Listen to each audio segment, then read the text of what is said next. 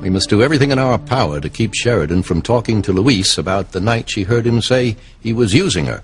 She must never know it was Louise at all, but our well-paid imposter.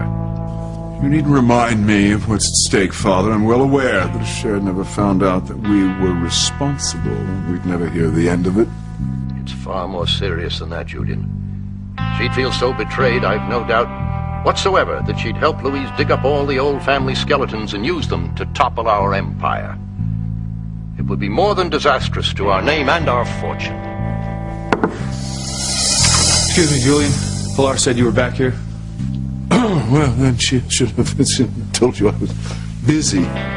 Well, it wouldn't have worked. It's important. It's about Louise.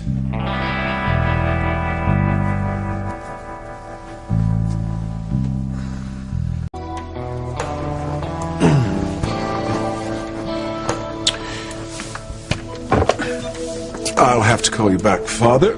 I have an unannounced visitor, Chief Bennett. Don't underestimate him, Julian.